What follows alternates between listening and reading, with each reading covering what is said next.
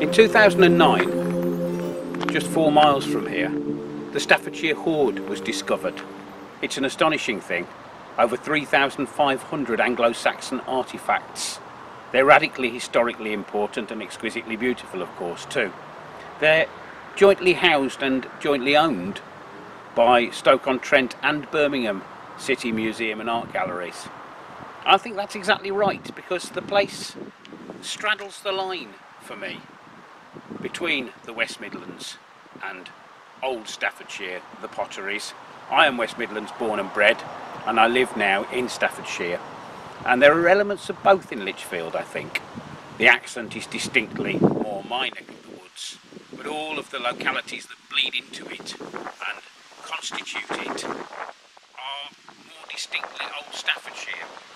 And I think that gives it a flavour of both my former and my current existence, as I see the three spires protruding from the countryside as I travel along the A38. I feel a sense of homecoming in both senses, to my real and adopted home. I came up here looking for a grand vista across the city that I remember seeing in 1993. It's nearly as I remember it, but not quite. It's changed a bit, but haven't we all? Beware the distorting mirrors of memory.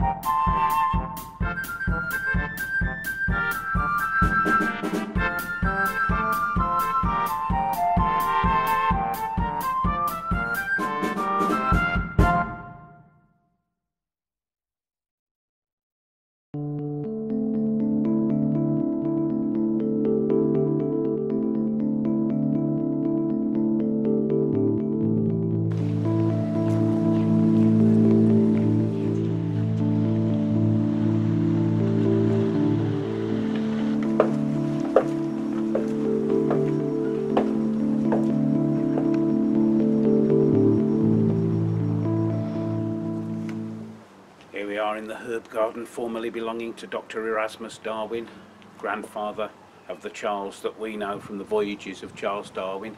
It's a lovely place. The shadows of the trees and the shrubs and the herbs themselves falling long and languid on this August afternoon. It's one of the buildings off the Cathedral Close. The Cathedral Close in Lichfield is one of the most complete and lovely in England. I've never checked, it'd be very easy for me to do so, what the derivation, the etymological derivation of the word close is in its ecclesiastical sense, whether it's to do with it as a preposition and an adverb of place, or an adjective denoting closed and closed off, or maybe it has nothing to do with any of those things, but that's how it feels. And they do a lot of favours for a building and for a place, these little closes. Lichfield is not an enormous conurbation, but neither is it a small French cathedral town with the cathedral looming behind a single street, bar, tabac, boulangerie, charcuterie. It's maintained in these days of social distancing. It's maintained its distance from the rest of the town, its seclusion and its little pool of quiet between those two pools, Minster Pool and Stoke Pools, those real pools, its metaphorical pool of quiet. And you can hear it and sense it here, the sun on your face, the blurred traffic noise in the background, a couple of children's voices like ripples in a swimming pool.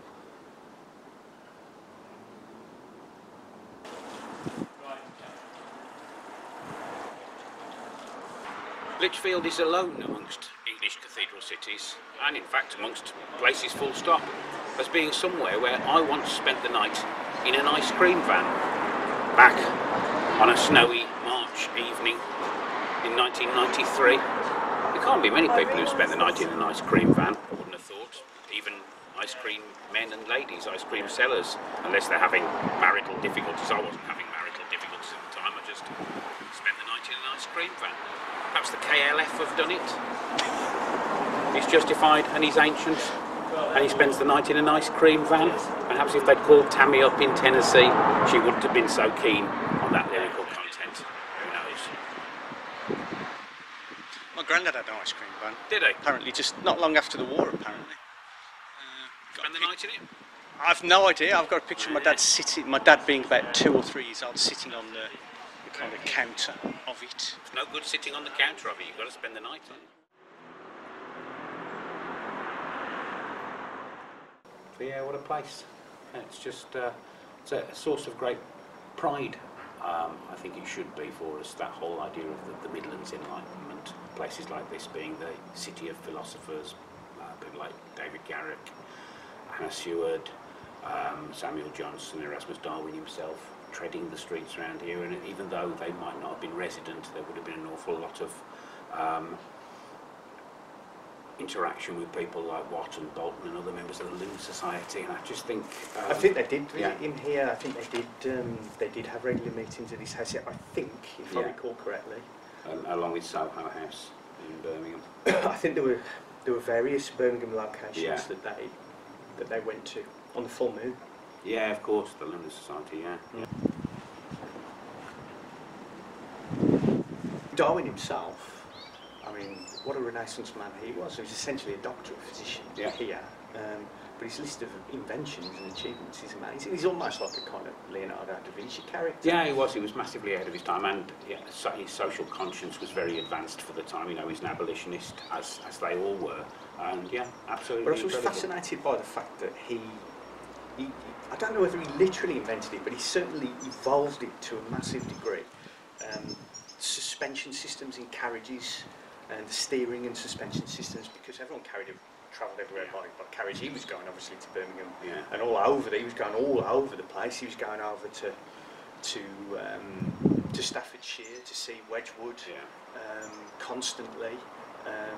And the quality of travel in terms of comfort was awful. And you just thought, right, well, let's work out how we cushion this experience of travelling on horrendously potholed and horrible roads. So he invented the suspension systems and kept doing it. He kept evolving it. You know what the great difference between me and Josiah Wedgwood is? Not off the top of my head. He was allowed to keep his hip after he had it removed, and he used to. That's right. Yeah, he used to keep it because I asked and they wouldn't let me keep it. But he used to celebrate it every year on Hip Day. That's correct. I'd forgotten all about that. Yeah, amazing stuff. But yeah, he also invented some sort of printing machinery, I think, didn't he? He kind of helped with that, and was thinking about ways to record the voice and so on. Way ahead of his time. Yeah. What couldn't they do?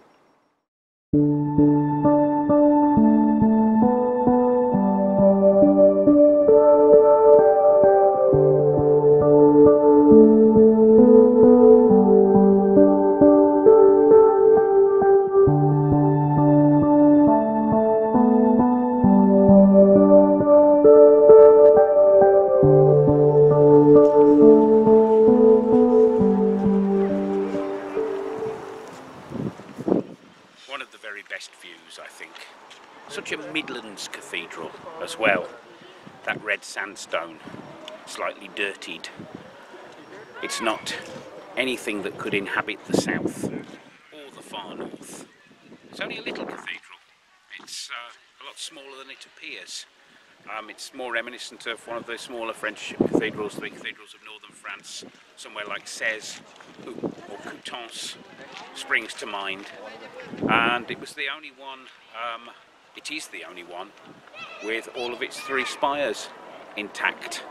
I think one of them was shot off. I think the central spire was shot off in the English Civil War, but has been rebuilt. Quite a few of them. Lincoln would have been twice the height it is, towering on that hill now with its 3 spires, and it's quite a thing to imagine them, but it retains its, and that particular silhouette, it's just itself and nothing else.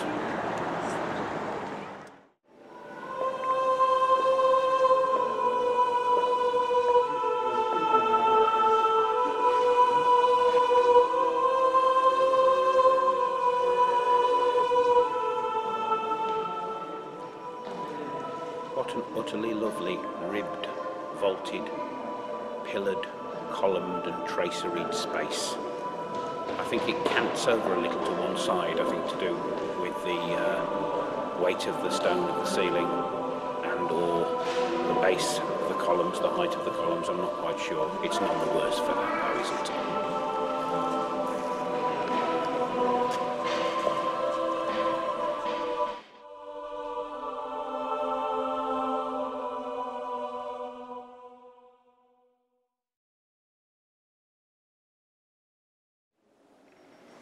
The Sleeping Children by Francis Chantry is a heck of a thing to behold.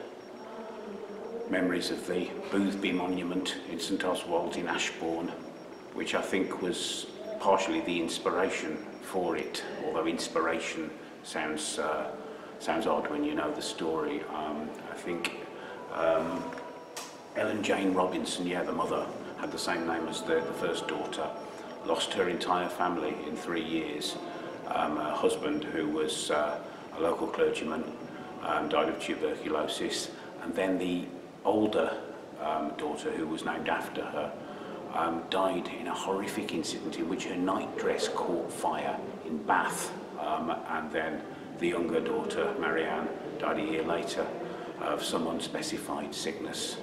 As I say, the Boothby Memorial springs to mind, and that horrible line, "The wreck was total." Moving stuff.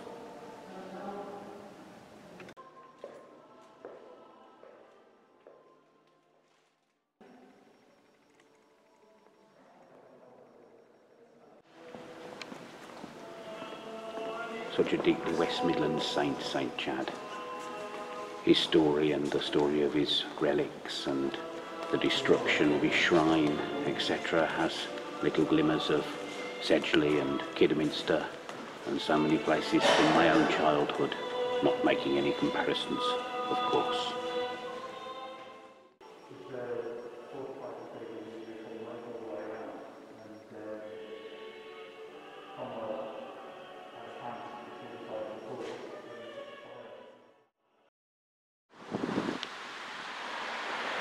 The lovely little cupolaed Free Library and Museum used to be the Art Gallery and Museum that I always walk past just before I get the bus back home.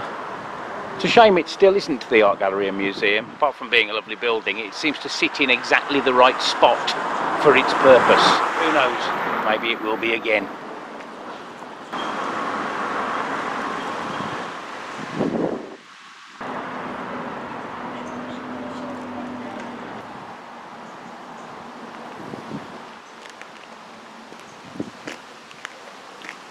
I came and sat here back in 2014 and savoured the moment that we broke up for the summer holidays. I always like to do that, to mark the passage as you teeter on the edge of that great sunlit chasm of time.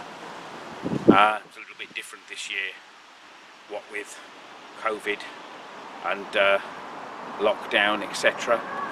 But all things being well, I've only got a couple more summer holidays to go before I swim into that great uncharted water of my own free time.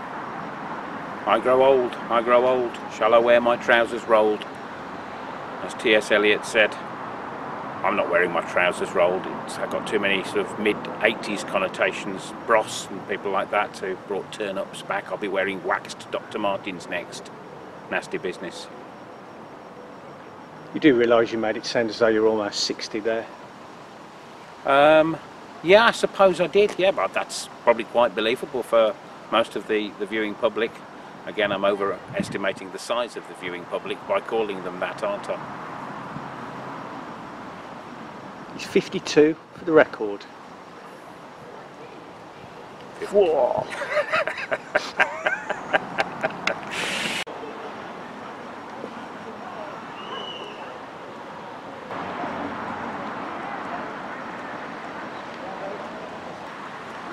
Poor ill-fated Edward Smith, captain of the HMS Titanic, of course.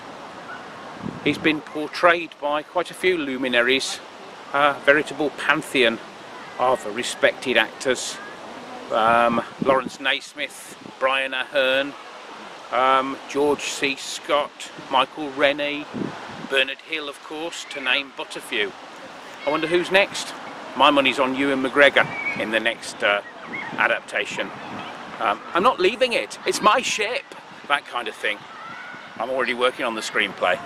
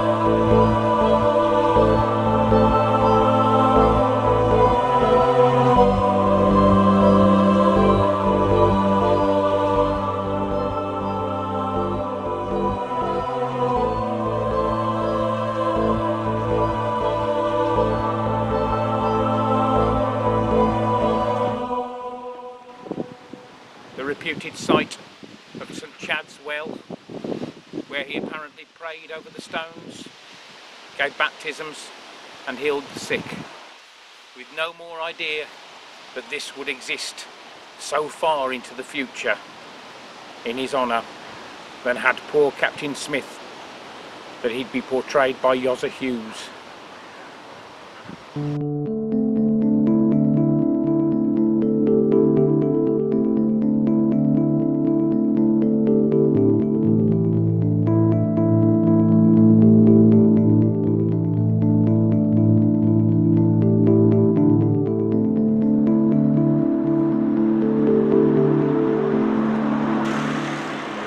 The 8 distinctive chimneys of the Hospital of St John the Baptist without the walls. Without, of course, meaning outside. It provided accommodation for travellers who arrived in the city after it had shut its gates. A beautiful and evocative idea in the first place. Beautiful it is and incongruous by the side of the busy road adjacent to Lichfield City train station here, looking like it's just travelled through time. Which of course it has.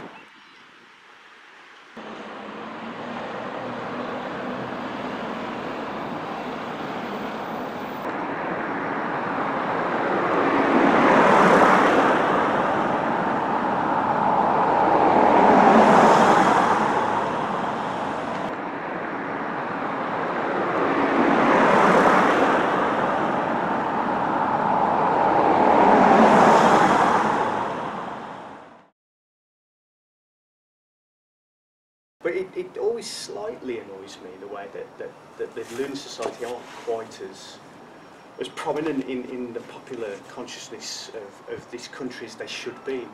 You know, I mean, because they're from the West Midlands, isn't it? Well, I don't, you know, we don't want to get too much of a chip on our shoulder about that or whatever. But we better think the same about it, don't we? Really, it is a place that kind of is. Overlooked and underrated. Overlooked and overlooks itself in many ways as well. It doesn't shout from the rooftops, but which is part of its charm. Absolutely, definitely. There's a humility in the dry humour, for instance. But anyway, back to the Lunar Society. It sort of annoys me a little bit that, and you know, people often think about the Industrial Revolution. I think people associate it with the kind of 1800s and sort of perhaps a bit later in the 1800s, but actually the groundwork that was laid in the late 1700s, in no small part by the Lunar Society, obviously there were many others, is something that people aren't immediately aware of. A time of incredible evolution of consciousness, really, and they were all over that. They were mapping the perceptual limits of the known world, weren't they, at that point? Yeah. Enormously. Yeah. And people think about sort of not that I know very much about it, but the leading lights of the French Revolution and so on, the French Enlightenment. But the Lunar Society were in constant close contact with those guys. And laid a lot of the groundwork for a lot of the discoveries that were made. I know that they were instrumental in kind of a lot of the discoveries of the composition of air and the atmosphere, and although they're not credited with kind of the discoveries, they really did help with a lot of the groundwork of that. It's often the case, like things like the daguerreoscope, you know, leading to, you know, photography, but, you know, obviously Louis Daguerre gets no coverage, and there always has to be a huge machine, doesn't there, you know, of catalysts and sort of catalytic forces. But they would have been here talking about those things. They would have been here thinking, hold on a minute, there is something that we cannot see in the atmosphere that is instrumental